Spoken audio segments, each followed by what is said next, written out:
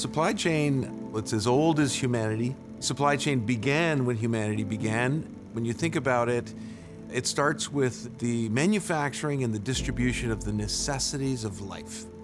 That's how significant supply chain is, and that's really still why it exists today. We certainly saw it during COVID when some of the necessities of life were falling under shortage, right? So supply chain really is about serving humanity. And at the same time, you can't run a supply chain without the generosity of the planet. So you think about supply chain in those contexts, in service of humanity at the generosity of the planet.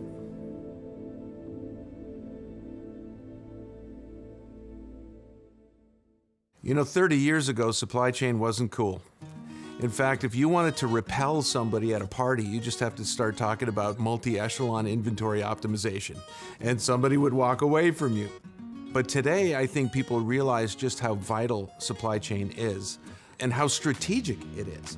And so we've definitely seen a giant shift in interest. The other thing I would say that's changed quite a bit over the last 30 years, we're coming off of what I would describe as a mad obsession for accuracy.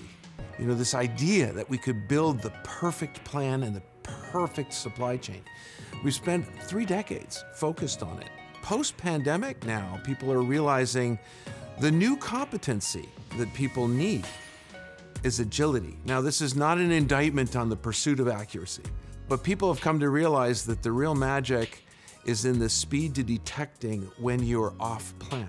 How quickly do you know you need to course correct? This is where we're seeing a pretty monumental shift in technique. In fact, the governance model for supply chain is shifting away from what I would describe as a waterfall approach, this cascaded approach to solving supply chain challenges, to one that is fully concurrent.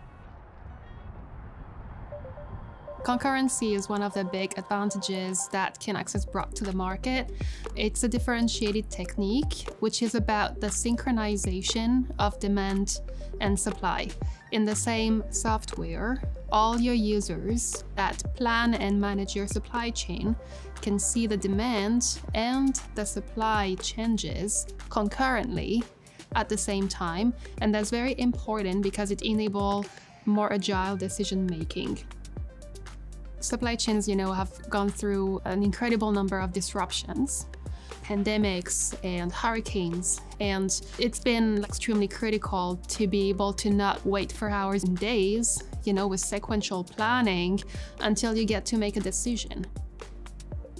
The benefit of a single platform is about the fact that your users are not caught off guard by any of the decisions or any asymmetry of information. It is shared across instantaneously, and all users are in the same platform. It really enables better decision making, better agility, and better resilience. If you look at our supply chain setup today, we're talking about more than 1,000 suppliers delivering different parts into our factories. That's a very complex process because these parts need to arrive almost on a minute's basis exact. If we stop the factory for 5 days, I need 60 football fields of space to store all the material. So that's physically not possible. Once the car is then ultimately produced, and we produce a car every 45 seconds, then it is from an outbound logistics point of view towards the compounds in the countries, either by ship or by train. Where this supply chain can break is the fact that it's not all centered around 5 kilometers radius around the factory. It's a global supply chain, but at the same time with a very high complex content, with many parts, with many suppliers, which is why technology like Kinaxis will help us to make that process more transparent and easy. The transformation of the supply chain today is in many ways exciting. First of all, the unknown, and that of course makes it for a lot of people difficult and challenging, but at the same time exciting because you need to be prepared for the unknown. That requires resilience, so the flexibility to respond and speed. And I think that's where technology can help us a lot, and also the Kinaxis-like solutions not to predict the future, but if events happen, that we can anticipate much better how to act and react on those events. One of the key aspects on why we want a Kinaxis solution is to help us simulate the what-ifs. It's difficult to predict the events that are happening in the world, So if they happen, it's about the response speed on how you then have to act and react, and the consequences of those, let's say, alternative decisions and scenarios. And this is where Kinaxis will be very instrumental. Kinaxis has been an innovator for the longest time. 30 years ago, Kinaxis brought in-memory computing to supply chain, making a major breakthrough in supply chain technology. And today, we're co-innovating with major clients to bring artificial intelligence to supply chains, to bring optimization, and to bring the combination of all of those while empowering humans, our users, who are at the center of the supply chain. AI is increasingly important. It's a very fast evolving technology, which has been deeply transforming supply chains and which will impact its future even more. In fact, the biggest cost reductions in supply chain have been seen where AI has been applied. It is something that will be a change in paradigm. We're seeing also the use of ChatGPT, more and more assistance that is being provided to users of softwares all across.